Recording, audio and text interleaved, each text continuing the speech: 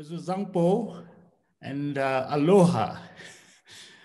Greetings from Thimphu, where we are having the morning of the full moon day of the second month. Venerable Lekshe, it's a great honor to have you on this forum. Before we start, can I ask you and the online audience to spend a few moments to bring our awareness to here and now and cultivate the altruistic intention.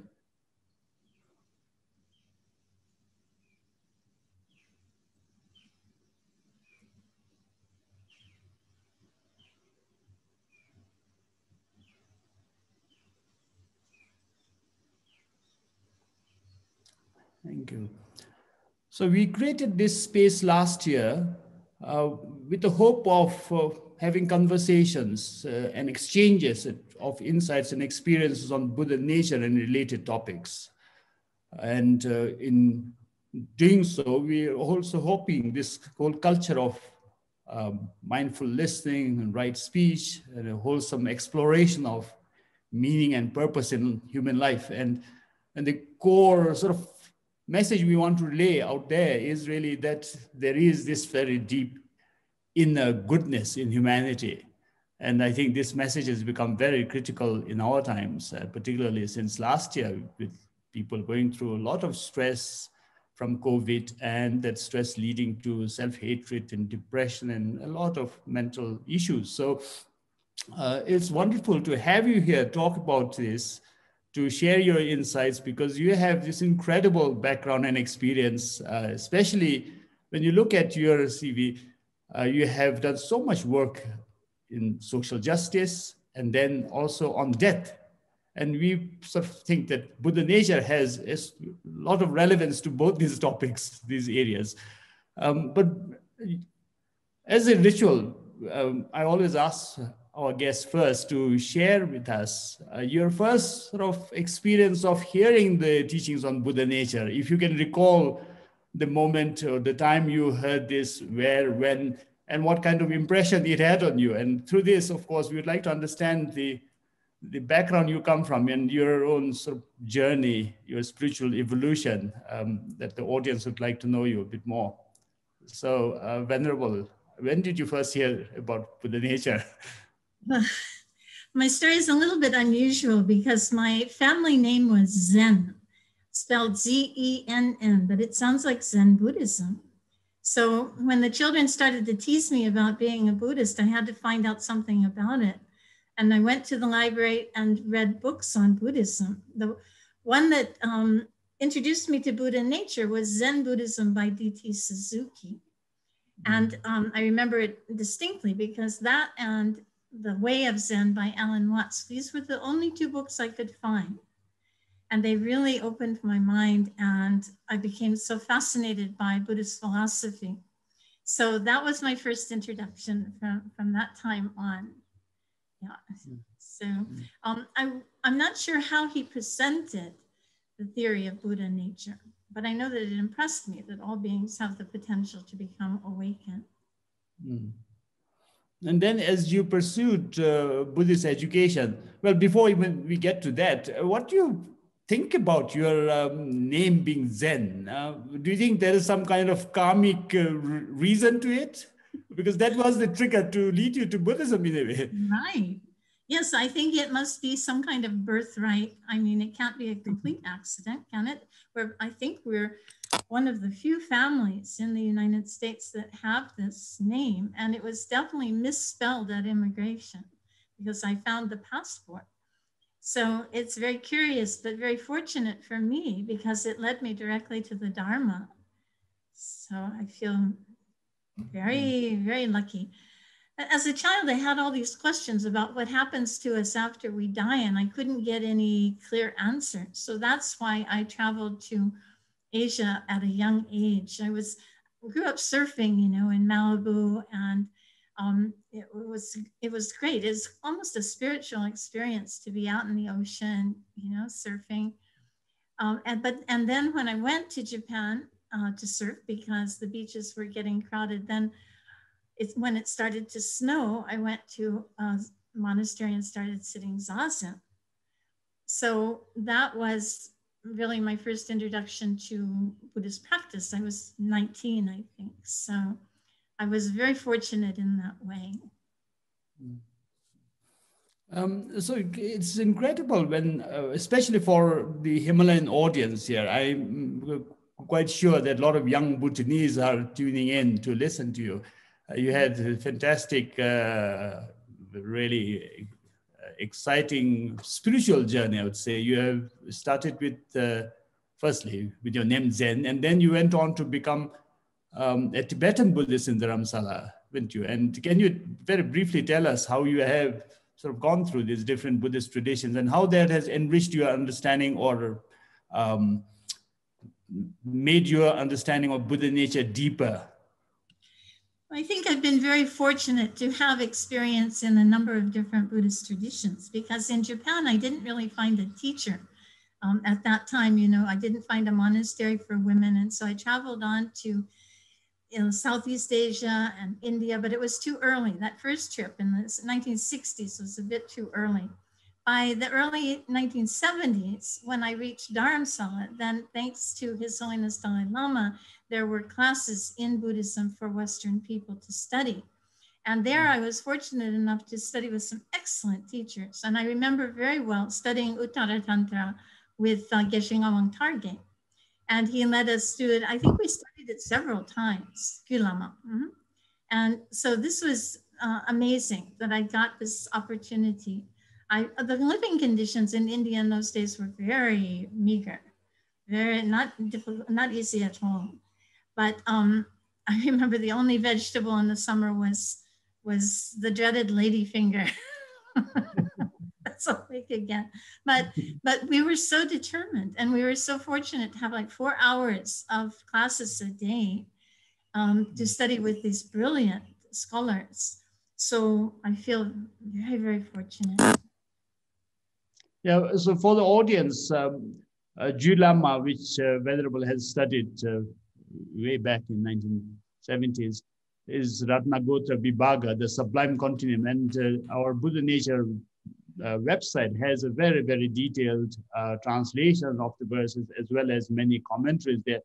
But Venerable, coming back to Buddha Nature, how do you understand it today, having explored so many different traditions? Can you explain your understanding and experience of Buddha nature for the wider audience? Well, to me, I define it as, the potential of all sentient beings to achieve perfect awakening. In other words, all sentient beings can become Buddhas, fully awakened beings. And that means all beings, right? Of all descriptions, not only human animals, but other animals too. So it's very encompassing. And I know that there are different interpretations of this. Even the word, the word itself is translated differently, and there are different metaphors that are used to describe it, the embryo of awakening, or the kernel of awakening, the germ of awakening. I think that womb is a little bit, I wouldn't use the word womb because that's more like a container, but the actual germ of awakening itself. And so for me, it's the potential. And when we start thinking of it in terms of, say, nature, then we start to get a little bit in trouble. Because especially in China, when they say Buddha nature, the word nature can be interpreted as something sort of indelible, something like a substratum of the mind. And then philosophically, I think we veer off course. I see it simply as the potential. And all those great arguments about the acorn and the oak tree, right? So we used to debate those when I got up to the Institute of Buddhist Dialectics. And the whole idea of having the oak tree inside the acorn, I mean, they really do debate these things, that it would be similar. And this is how it got misinterpreted, maybe in China and Japan, that we are Buddhas already. We just don't know it. So we do have to be precise, I think, in our language and understanding of the concept. Yeah. But there are, of course, also many Tibetan Buddhists who see Buddha nature, or using specifically this term nature, that we have as our sort of ground, as our sort of inherent sort of being, the Buddha nature that is already endowed with all the Buddha qualities. So I think even in Tibetan Buddhism, you find both this interpretations. But one thing I came across reading about Buddha nature is also when the Tibetans translated the term Tathagata Garbha into Tibetan, and they used Ningpo essence rather than womb, as you said. You didn't personally prefer womb, but somebody thought that that could be more sort of patriarchal, a male-oriented translation, not rendering it as room. What do you think? Do you think there would be any such element? No, I don't think so. I mean, that would be arguing backwards because there's nothing patriarchal about Ningbo, Deshe Ningbo. It's simply heart or center, as you like, right? I don't think it's necessarily patriarchal, and it avoids the problem of womb as a container rather than as embryo, as ripe for germination. The Buddha nature that has the potential to germinate into full awakening. So I prefer the Deshe Ningbo. Actually, I think it's closer. Yes. Yeah. And now, yes, please. I was just going to say, of course, I'm fully indoctrinated in Chandrakirti's thought. I have to say that from the start. So maybe that shows that definitely you're absolutely right that in the Himalayan region there are different perspectives on this. There are different views, diametrically opposed views actually on this issue, different interpretations of Uttara Tantra. So yes, but I would probably lean toward the Madhyamika side. Yeah. So on that point, before I sort of go into other questions, even Chandrakirti, I found it quite sort of confusing. Well, maybe not confusing, but definitely interesting. That Chandrakirti in his Madhyamaka Avatara, claims the Buddha nature teachings to be provisional, and he doesn't really accept true sort of Buddha nature in sentient beings. But then I was quite puzzled. That same Chandrakirti, when you look at the Guya Samaja commentary, seemed to accept that there is an absolute nature in us. So maybe even Chandrakirti was quite sort of specific to the context, that in the tantric context, would he have accepted an absolute Buddha nature in beings? I wouldn't use the word absolute. We get in trouble if we use the word absolute, if we, because it might be reified in that way. But it's simply a potential, then we're fine, right? And nature can be understood in different ways too, right? But if you take nature as a non-affirming negative, the nature of a book is simply to not be not a book, right? It's simply a book, right? But it doesn't assert anything in its place, like something substantial. Then I think we're fine. Yeah, I think even without using the word absolute, when you look at the issue of whether sentient beings already possess the qualities of Buddha, Chandrakirti seemed to accept in the tantric context that we are endowed with Buddha qualities. Okay. No? Yeah, when we get to the tantras, yes, philosophically they're different. I admit, I agree. Yes, but backing up to Madhyamika and his commentaries on Madhyamika, I think that it is simply a potential without implying any sort of substratum or essence or self or core of being. No, nothing. I don't think he means to imply that before getting into the tantras, right? So yeah, even words like innate or intrinsic, there's a little slippery slope there, If we're not careful, we might slip into, because we all want to hold on to ourselves. That's it's kind of instinctive move, is to somehow slip in and hope that there is some kind of something to cling to, when in fact the Buddha was very clear that there is not, right? Yes, indeed, yes. Now, coming back to your own work, how do you relate this idea of the universal Buddha potential, as you put it, to social justice and feminism? How would you apply them in practice? Well, I think it makes perfect sense. To me, if all beings have this innate potential, or there I slipped right into it myself. We all have this potential to be fully awakened, then that would include everyone. That would include people of all complexions, all ethnicities, all genders or gender identities or sexual orientations. It would include all beings of all descriptions. And therefore, it actually makes a perfect grounding for social justice, in my opinion. It affirms, it confirms that yes, indeed, even though our circumstances in life may be different, all of us have that potential. And therefore, it argues against discrimination on the basis of any of these or identity markers, you see. Yeah. Yeah. Not perfect equality, of course, because equality is a difficult thing to achieve. No two beings will be absolutely equal in all respects, but equal potential we can definitely talk about. And that's where we run into problems, when we find that there are inequalities, even in Buddhist societies. Then we have to, I think we have to point it out. It's incompatible with the Buddhist teachings. Yeah, so that's exactly what I want to ask you. So on the philosophical level, as an ontological concept, we sort of all agree that everyone has the same Buddha potential. But then in social reality, on the ground, even Buddhist societies are highly patriarchal. There's a very serious case of inequality and injustice. What caused that gap? Was there a historical explanation? Of course, I think a lot of Buddhist scholars here in Bhutan and also in Tibet would probably blame the Indian cultural baggage that came with the Buddhist teachings. I don't know whether that would be the entire reason. How do you see this gap between the philosophical understanding and the practical reality?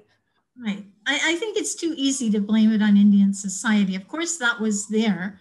But as we know very well, the Buddha was a kind of radical. He radically disavowed that kind of social inequality, or at least, you know, his actions spoke against those kinds of social discriminations, in that he admitted women, he admitted monks of all backgrounds, even low caste monks.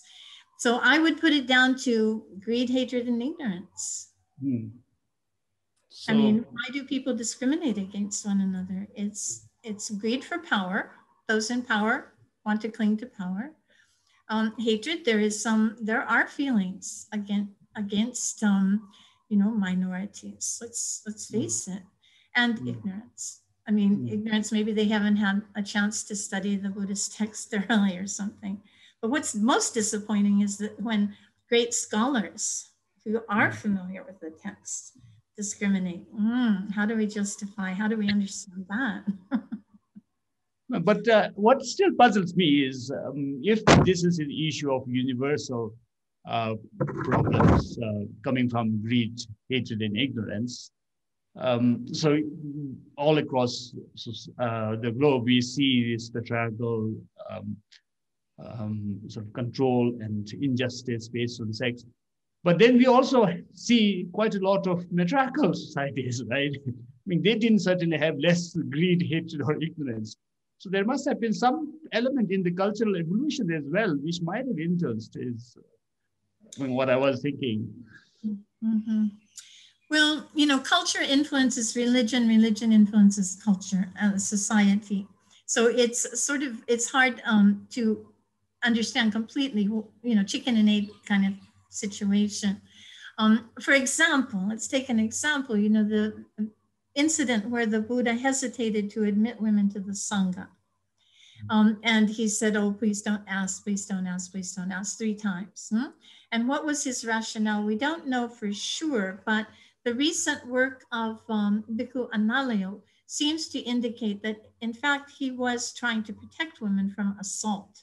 Because in those days, leaving the home, leaving the home life, leading the wandering life meant sleeping under trees and, wandering in the forest. And that was definitely dangerous for women. So according to his studies, the Buddha was trying to talk them into living like nuns, but staying at home, right? Shaving their heads, wearing robes, but stay at home and practice in the home. And his stepmother wasn't having it. She refused to accept that alternative. So if this is the case, then, and it follows from what he said. When Ananda asked him, do women have the potential to achieve the fruits of the path? And he affirmed that they do, that they can become liberated. Then we have in the Buddha's own words, and I think that's rare in world religions, that we have the words of the founder affirming the equal potential of women. So what happens after that, though, is that patriarchy reasserts itself, unfortunately. Even during the Buddha's time, there were incidents where he had to protect the nuns against discrimination and exploitation. So why societies fall into those patterns? Why does sexism exist? Why do women internalize sexist patterns? This is also a big question for us in the Buddhist women's movement. And how do we unlearn those patterns? Yeah, this is, so I think that this incident where the Buddha hesitated to admit women to the Sangha has been used against women. Oh, see, the Buddha himself wasn't sure that women were deserving, which is not really probably the backstory. The backstory is probably more that he cared very much about them and was trying to protect them against sexual assault, which happened. We know it happened quite frequently. But instead, the commentators, one thing is that by limiting access to education only to males, you see, if you can keep women ignorant by not allowing them to learn the sutras, the texts, keep them illiterate if possible, then men have full control of the narrative. They are the they are the scholars of the text. They are the interpreters of the text. And there we potentially have a problem, right? If they have the right and the power to interpret the text according to their own perspective, then that's not preventing Black people from learning to read, for example. Same story, similar story. So going forward then, Venerable, now we have come a long way from the Buddha's days. We are in the 21st century. The social situations are different. So women don't have to have the same sort of kind of some, but not to the same degree, the fear of harassment or assaults, sort of living a mendicant's life. I think we are in a very different situation in the 21st century. How can we then sort of move forward in terms of bringing greater equality? You have done a lot of work through Sakyadhita and through Jamyang. Can you tell us a bit more about your work and how you hope through that to change this mindset of sexual or gender injustice?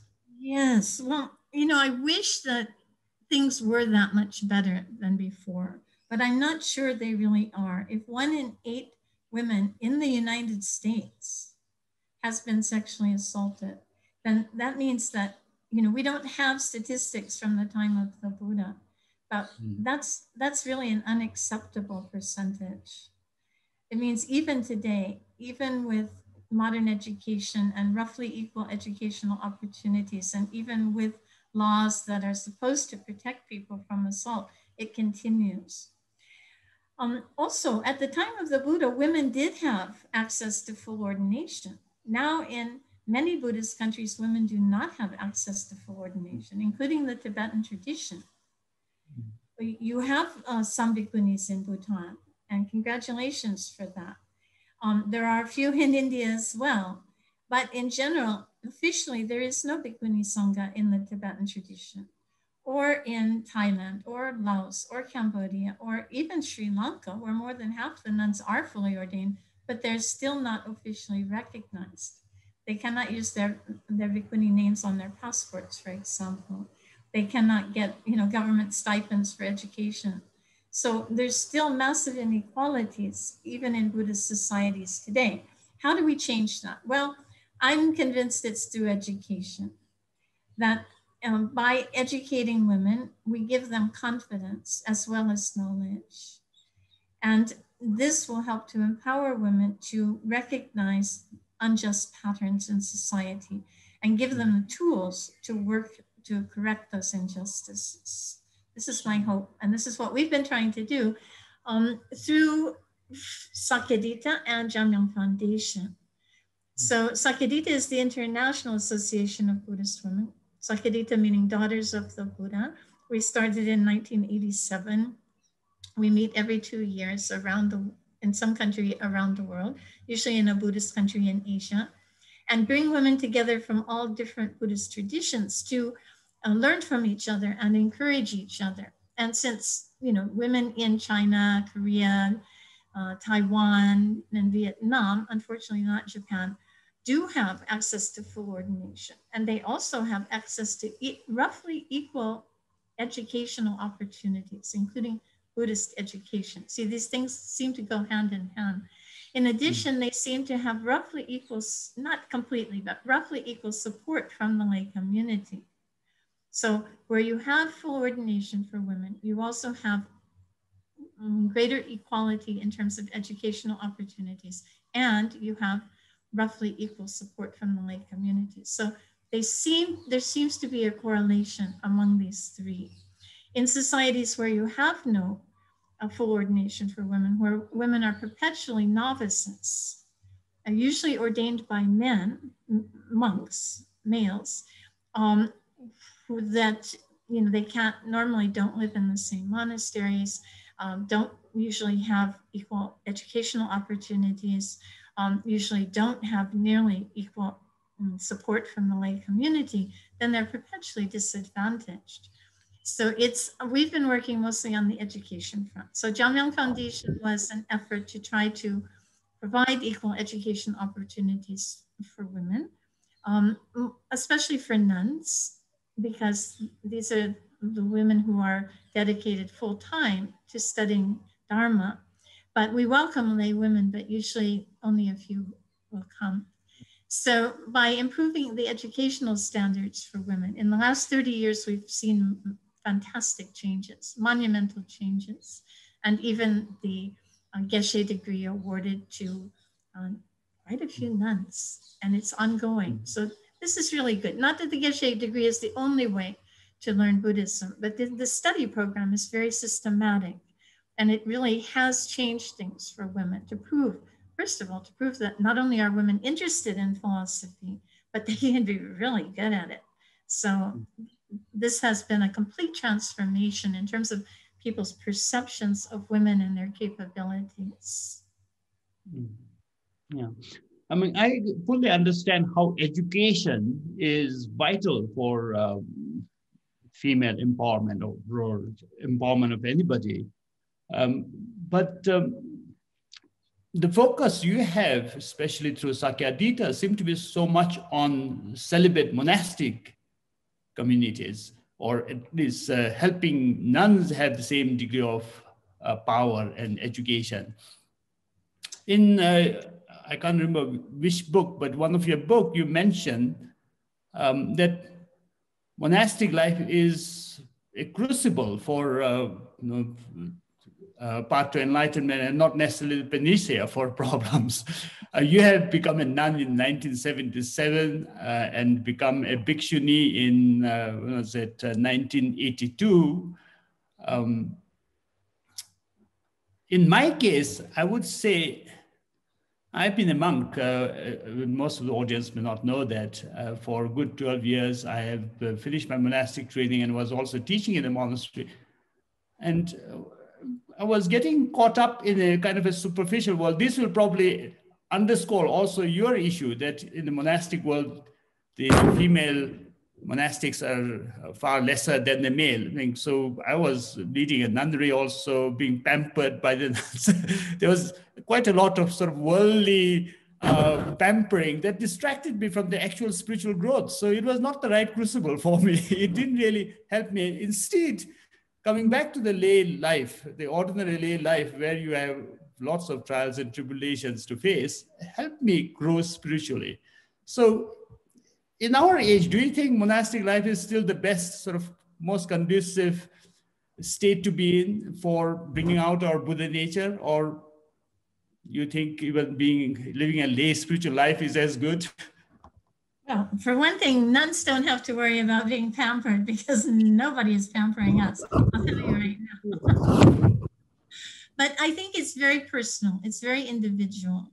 And it's also different from one society to the next. For example, the way monks are treated in Thailand is not necessarily the same way that monks are treated in the Tibetan tradition in India. You know, where, I mean, monks in Tibet, monks in Bhutan and India, they all know how to cook, yeah? Whereas monks in Thailand, they're always being served. So it's quite a different experience for monks in these different traditions. Of course, even as a monk or a nun, we also have to face our own mind. Just being in a monastery doesn't cure everything, not at all. We still bring all of our mental defilements with us when we get ordained. Just maybe our ideals are higher.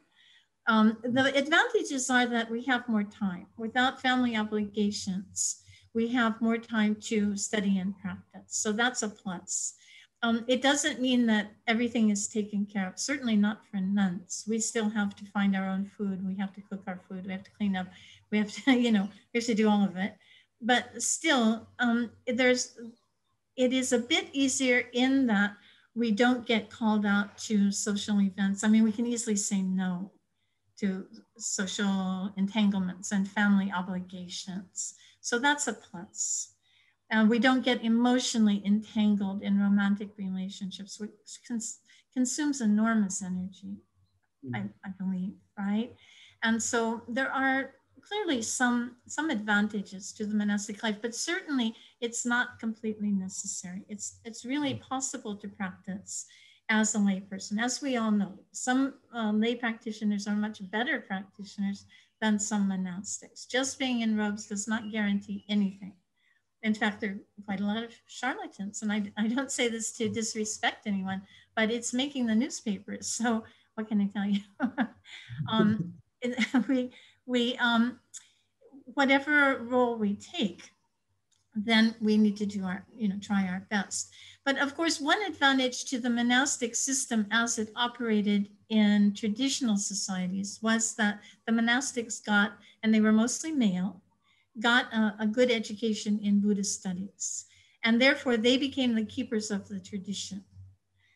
They were able to teach, they were able to counsel the lay people according to the Dharma. And this is a tremendous gift society, that you have certain religious specialists who know the text and that can interpret the text for everyday life. That's an amazing skill and very important. That's why Buddhism has maintained itself over 2.5 millennia, because you have this monastic institution. And institutions have their problems. Yes, we all know that. But the advantage is that they've been able to maintain certain standards of behavior, certain texts and intellectual traditions, and certain practices that might have gotten lost or maybe transformed beyond recognition. So now we come to modern day life and Buddhism in North America and Europe, and we look at the ways it's changing, where the majority of teachers are now pretty much lay teachers. And then we need to look at it and see, how these changes are going to play out in society. Yes, in some ways it's very positive what we see. A new emphasis on meditation, for example, which I think is very healthy. And also a big emphasis on social engagement. where Buddhists are not afraid to take to the streets and teach in the prisons, and demonstrate for prison reform and all of this. We can do those things in the United States, and increasingly in Asia too. So it's not really an East-West thing. Maybe it's more a generational thing, because lay meditation practice is now huge in Asia, everywhere. Yeah, even in China, it's becoming popular. So it's really a bit difficult to make predictions or assumptions about Buddhism in the modern day. There are a lot of positive things happening. And there is not a lot of support for monasticism in the West. There are very few monasteries in North America or Europe where a monk or a nun can live, without having to attend to, other responsibilities. No, it's not many, just a few. So what will happen if we don't have a generation of trained specialists in Buddhism, where sometimes people are sort of crafting the Dharma according to the needs of the society? How is this going to work out? We shall see. Indeed. Yes. I think before I turn to the next topic that I want to ask you, let's take some questions from the audience. If Marcus has received any question. There is one question about going back to the philosophy. It sounds like someone would like to debate a little bit. It says, Anila, what do you think of the Uttara Tantra images of Buddha nature being like pure gold buried in a rough piece of ore, and other such images if Buddha nature is not primary to fundamental being to begin with? Well, I think all of these images are useful, where you have the image of the embryo, the jewel, the pure gold ore. Yes, I agree that Buddha nature is like all of those things. To be like something is not to be something, it's to be similar to, right? So the Buddha nature is like pure gold ore. The true nature of the mind is, we could say, luminous. It's clear knowing, right? Clear knowing and awareness, Salshingripa. So this, we can't see clear knowing as luminous because it's unobscured, it's undefiled by mental afflictions. So I don't see a contradiction there. But open to debate. A lot of these examples or these metaphors used in the sutras as well as the Ratnagotra Vibhaga, they sort of imply that we have latent in us the Buddha qualities, isn't it? Not that Buddha qualities are not newly generated or cultivated. So I mean, sometimes you wonder, because there are two analogies you find, like the seed analogy from which the tree grows, but all at the same time the statue buried in the ground, or the gold buried in the ground, or the universal monarch in a womb, and so forth. A lot of these examples do sort of give a difficult suggestion that there is a sort of latent qualities of the Buddha in us. But you would not agree to that. I would say, a metaphor, it's like the finger pointing to the moon. These metaphors are useful for giving us the idea of how potent this potential is. It's potent, like pure gold. But it's not pure gold itself. If we were already Buddhists and just don't know it, which is what happens in East Asia, they actually start to talk in these terms. We're already Buddha already, but we just don't know it. As soon as we wake up and realize that we're a Buddha already, then we will be, a Buddha, we're home free. However, we can easily recognize the flaw in that logic, because if we were Buddhists already, we wouldn't do the things that we do. We wouldn't act the way that we act. our minds would be perfectly pure. We would not have any stains of greed, hatred, and ignorance, pride, jealousy, and all the rest of it, right? We'd be perfectly pure. No discrimination of, you know, worldly things, no interest in worldly things at all. But we do, right? So we're not there yet. Well, which I think proves that we're not a Buddha yet. We're potentially a Buddha, but we've got work to do. You know, even from the time we become a bodhisattva, we still have 3 countless eons to becoming a Buddha. We have to accumulate merit and wisdom for 3 countless eons. I mean, that's we've got plenty of work on our plate. So if someone's already a Buddha, good on them. You know, I'm very happy to hear that.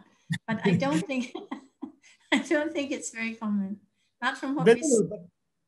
If I may, I mean, it's not just only East Asian Buddhists. Is it? There are lots of these sutras that are embraced by the Tibetan Buddhists as well, which use these metaphors. And again, to take this point a little further, one of the metaphors you find is also the roaming prince, which I compare to the prodigal son in a way.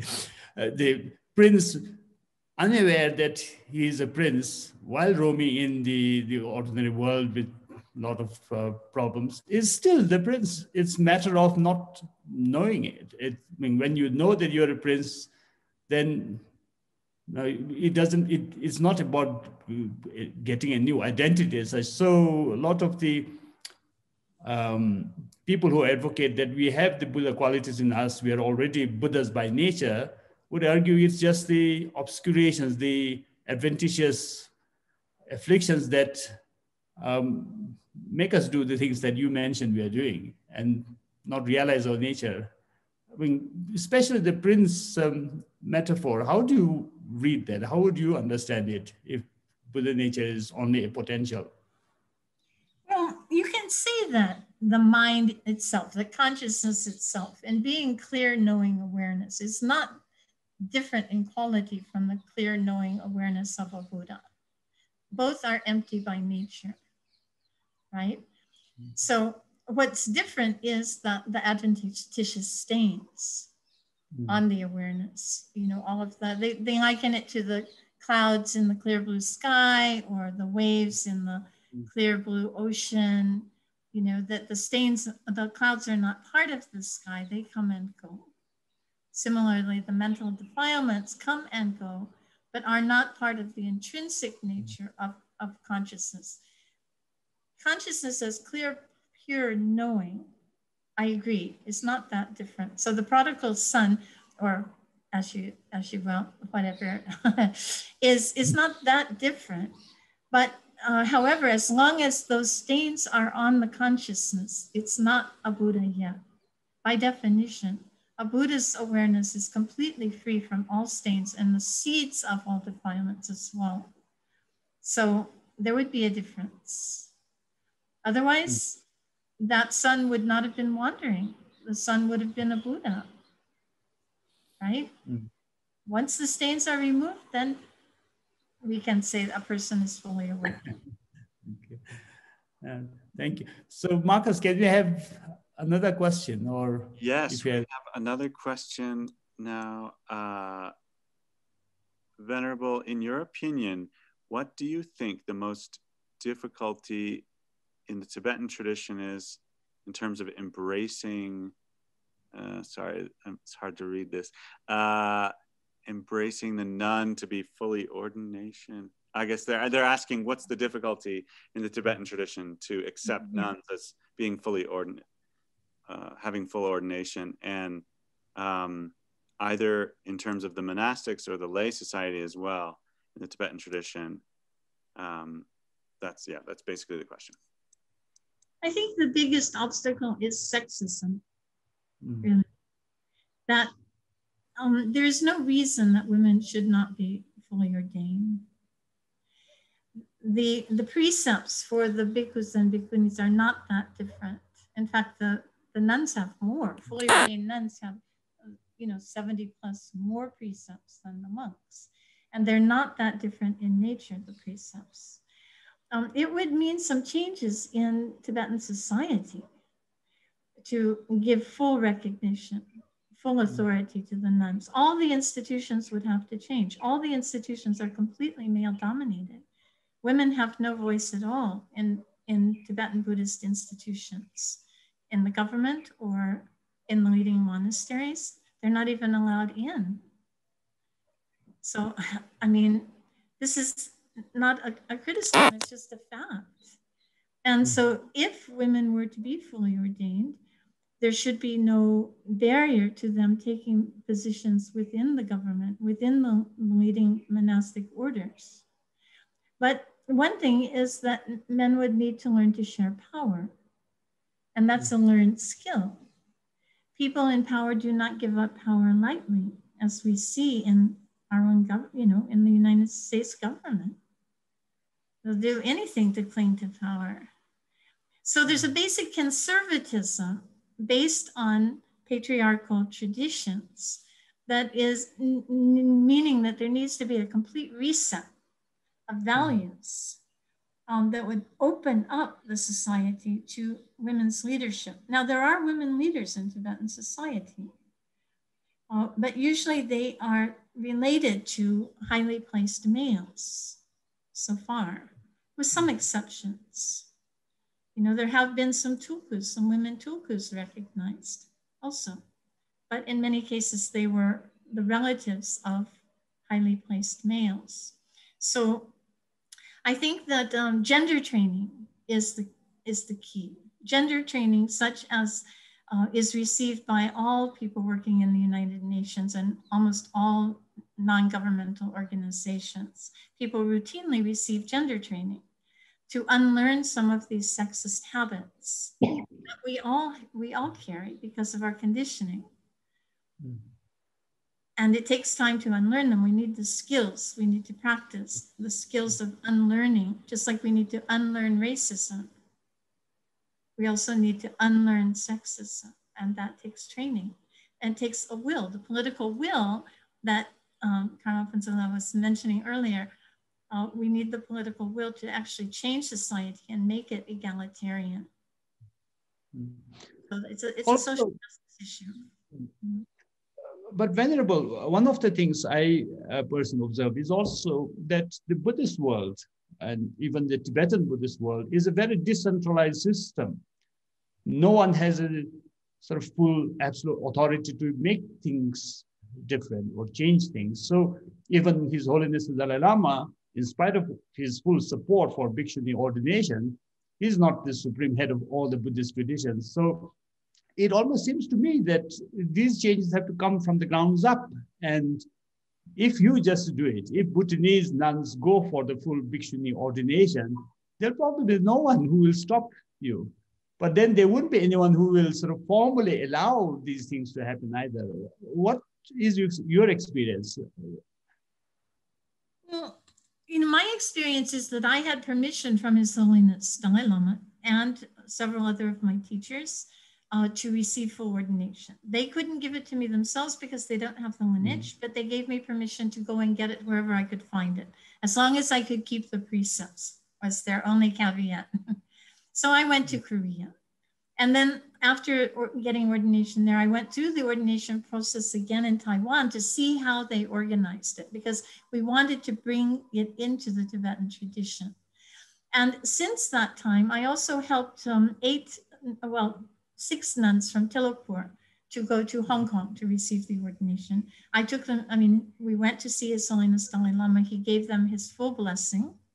And when they got back, we went to see him again, and he congratulated them and gave them each a Buddha image. And he has also since that time said publicly a number of times that we who are practicing as bhikkhunis in the Tibetan tradition are bhikkhunis, and we are all also fully within the Tibetan tradition. So we are bhikkhunis practicing in the Tibetan tradition. However, we still do not have official recognition. Then he has said, official recognition is not so important. He would like to see there be a Bhikshuni Sangha in the Tibetan tradition, but he has not been able to convince the senior bhikshus of his own tradition to accept it. He told us this personally in Hamburg in 2007 when we had this conference. He has not been able to convince them yet. So he said, just go and take it. Now, the problem is that the nuns in the Tibetan tradition, the Himalayan nuns, Tibetan nuns, Bhutanese, and so forth, who are studying in India and Nepal, are waiting for him to give it. They want to receive it from him personally. They want to receive it from their teachers. And to go to Taiwan, they're welcome to go to Taiwan anytime and get it, or Hong Kong. They'll even pay their, their expenses will be covered. But no, they want to get it from their own teachers. And so they're waiting. And this is the impasse. This is where they'd love to get it. Most of them would love to get full ordination, but they want to get it from within their own tradition, from their own teachers. That's where we stand at the moment. Thank you. Marcus, another question? Or shall we? There's a more general question just about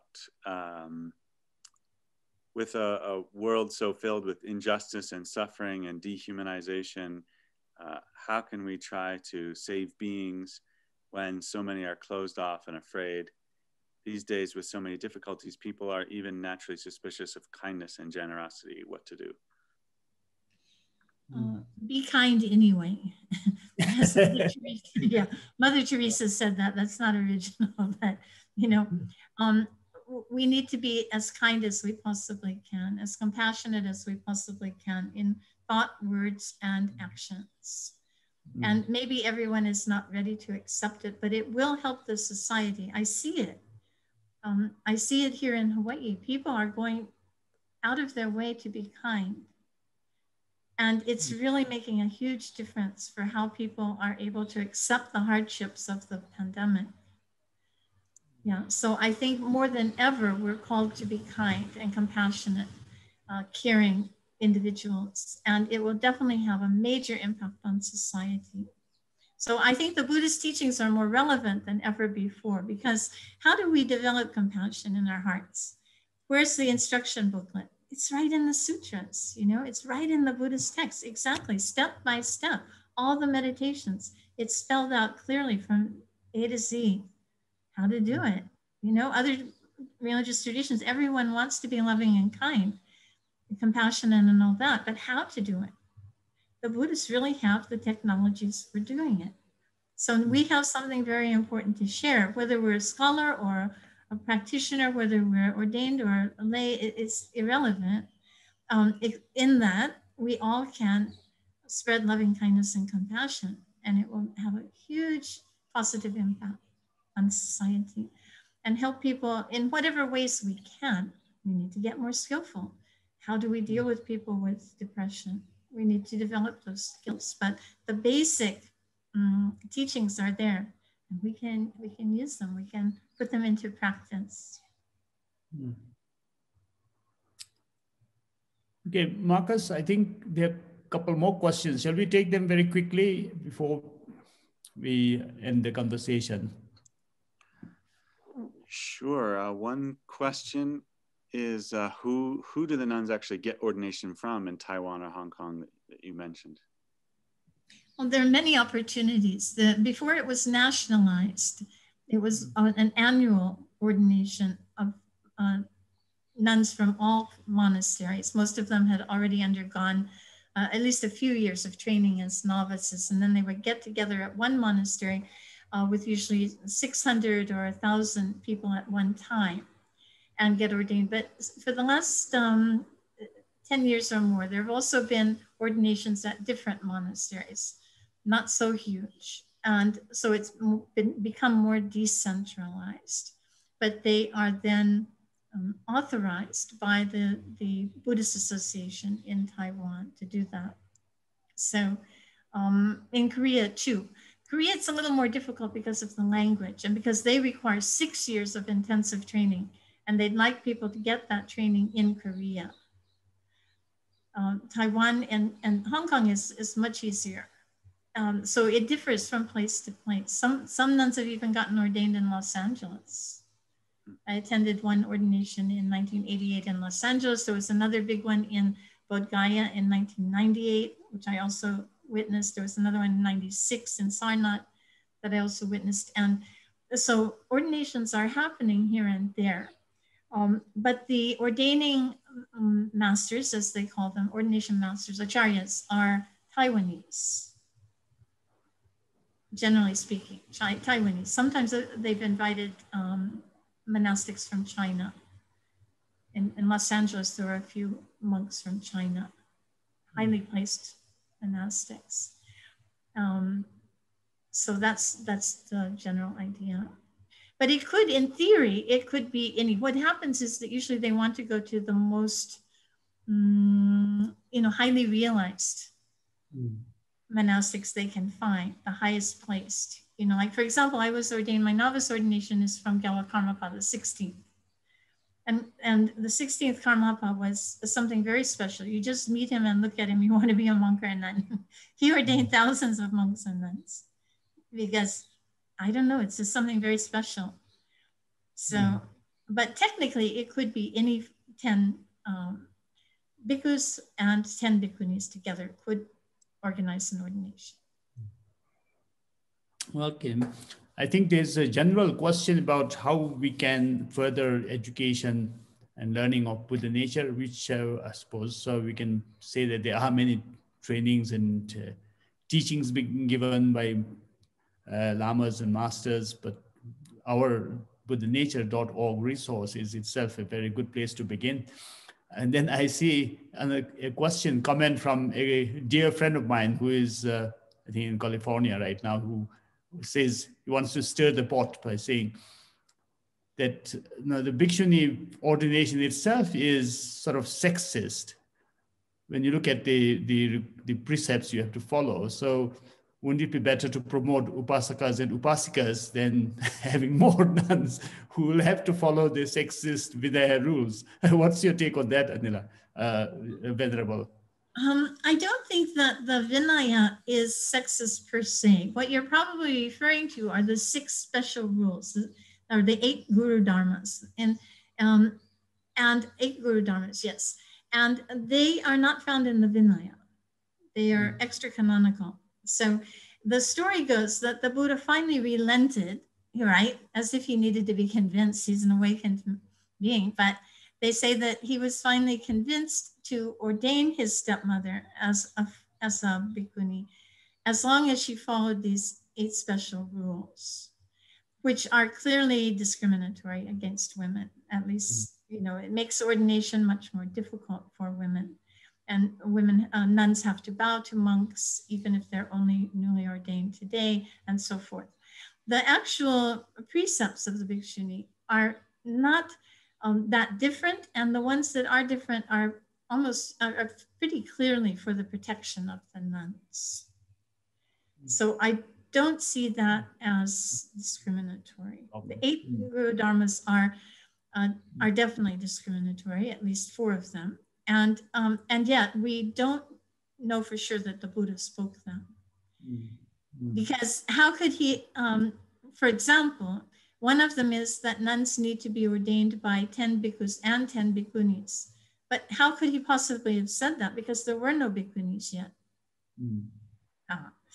How could he say that nuns have to be absolved of transgressions by 20 bhikshus and 20 bhikshunis when there were no bhikshunis yet? It's suspicious.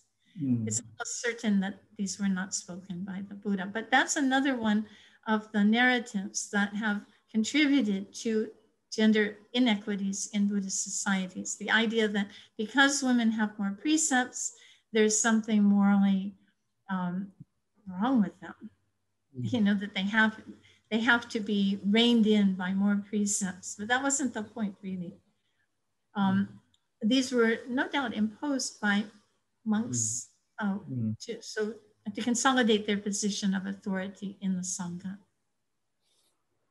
Yeah, well, that's very refreshing. I think this new research that the 8 Guru Dharmas might have been instituted by monks much later and not by the Buddha himself. Marcus, do you have other questions that I don't see, or should I resume the conversation? You can please resume. Yeah, that's Thank most you. of the questions. Yes, I think I'm going to stretch the conversation by another 5 to 10 minutes. It's such a great opportunity to have Venerable Lekshe with us. So the second topic that I wanted to ask you about is your work on death. I mean, you have yourself experienced serious illness while in Dharamsala and also been bitten by a snake. So almost sort of near-death experience you have had yourself, plus loss of dear ones. And when you look at, and then you have written about death and dying. In the Tibetan Buddhist tradition of dealing with death and using it as an opportunity to bring out the inner Buddha nature, now you have these concepts of clear light practice and all the bardo, the intermediate state teachings and meditation practices. How do you see this as being sort of relevant to the contemporary society, a secular Western society, particularly say the people of United States? Is it relevant? How can this be made useful for the people? I think the teachings on death and impermanence in the Buddhist tradition is extremely relevant, especially now. Western societies in general have been in the throes of death denial for a long time. Even the idea of embalming the bodies and, open casket funerals as if, they're going to be looking the same way they've looked for their whole life, or looking their best, actually. It's a kind of a death denial. And what happens is that when someone's relatives, their loved ones, die, people suffer a lot because they're not really prepared for this loss. Much less when they themselves get a terminal diagnosis. They're unprepared for the realities of death and impermanence. So the Buddhist teachings are extremely helpful for so many reasons. Learning to train the mind helps us to navigate the process of dying. Now, even if we don't accept rebirth, even if we don't accept this concept of an intermediate state between this lifetime and the next called the bardo, even so, by having a mind that is well trained, it will help us to face death and to negotiate the process of losing everything. We lose not only our possessions, lose our friends, lose our families, but even have to lose our own identity at the time of death. So to prepare for that, the Buddhist teachings are very, very relevant, very important, very useful, because they deconstruct the human person into these 5 aggregates: the body, the feelings, the perceptions, the mental formations, and consciousness, to see that the I that we're so attached to is really a construct. It's a label. It's a convenient fiction that we give to these disparate elements, these constituents of the person. It's just, we say karma Phuntsho because it's easier to distinguish on the everyday level one person from another. But ultimately, when we go to look for karma Phuntsho, what do we find? We take apart all your elements and so forth, all your aggregates, we cannot find something solid, tangible, enduring. Now, understanding that is really important because it prepares us for the moment of death. We're not expecting to endure. We know that we're going to decompose, we're going to deconstruct, dissolve, basically, at the time of death. Now, if we understand or accept the theory of rebirth, right, then it's also immensely helpful because we learn the stages of the dying process. And here the Tibetan tradition really has tremendous resources for helping us through this process. It actually teaches us meditations on how to recognize the stages of the dying process. When the form aggregate dissolves, what will we see? What will we experience? When the feelings aggregate dissolves, what will we experience? What will we see? How will we feel? It's all right there in the text. We can practice it in advance so it won't come as such a shock when the time comes. Then it deconstructs the dissolution of the mind. The 60 mental factors and so forth. And ultimately helps us to travel through the intermediate stage Also, especially to recognize the clear light of death as the true nature of our own mind. We talked about the Selshing, this clear knowing awareness. There will come a point in the dissolution of the mind when this true nature of the mind will make itself visible. And it's like a blinding light. It's so powerful to see the true nature of one's own mind. If we've practiced well, we'll recognize it. Here we go. The texts were right. And we can just follow through from there. If we're not prepared, we'll see this blinding light and probably just pass out, maybe even be afraid. But if we recognize that it's the true nature of our mind, the true empty nature of our mind, nothing to be attached to, nothing to be afraid of, then we can continue on. If we're a bodhisattva, we can even choose our next, the circumstances of our next rebirth. This might be worth working for. Yeah, I bring this up partly because now you mentioned the denial of death in the Western societies, not even sort of willing and daring to discuss it. But also, when you look at the global demography, especially in developed countries like Europe and East Asia, places like Japan, and also North America to some extent, I suppose, the population is aging. There's a huge aging population who will need a lot of palliative care, terminal care. And when you look at societies here in the Himalayas, I think we put in so much resources for that sort of last minute care. Sometimes even overdo it with so many rituals. And I was thinking how we can bring this sort of old practices as kind of a psychotherapeutic sort of help for people who are nearing the end of their life in Western secular societies. Yeah, I've heard that funerals in Bhutan are extremely expensive. People will go bankrupt with funding these rituals. And I don't know that rituals are really helpful for the dying person so much as for the family. I think that funerals and so forth are helpful for the survivors, to help them to come to terms with their loss. But what's really going to help us in our future is the good deeds that we've accumulated in this lifetime, how well we've trained our mind, how compassionate we've been, how generous we've been. This is what will really be of help. Rituals by other people, it's a debate about whether and to what extent it's possible to transfer merit from one person to another. I mean, if our consciousnesses are individuated, which they are, right, in the Buddhist tradition, each of us has our own stream of consciousness that continues, or appears to continue from life to lifetime. Actually, it's impermanent. Then how can the rituals that you do actually benefit me and vice versa? It's a bit of a debate. Then some say, oh, well, they share one economy. They eat out of a common pot. Therefore, the good deeds that one does will benefit everyone who shares in that, family's resources. This is the theory. But ultimately, the most important thing beyond rituals is how well we've practiced, how well we've trained our minds while we're alive. Yeah. Yes, indeed. So with that, I think we'll end the session. I want to read out something from your book, Eminent Buddhist Women, where you write,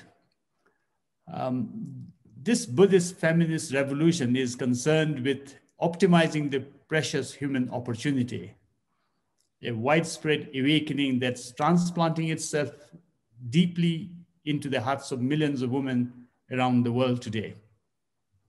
I thought I should add, or the Sakyadhita Foundation would like to add, that the Buddhist feminist revolution is also concerned with actualizing the inner Buddha nature.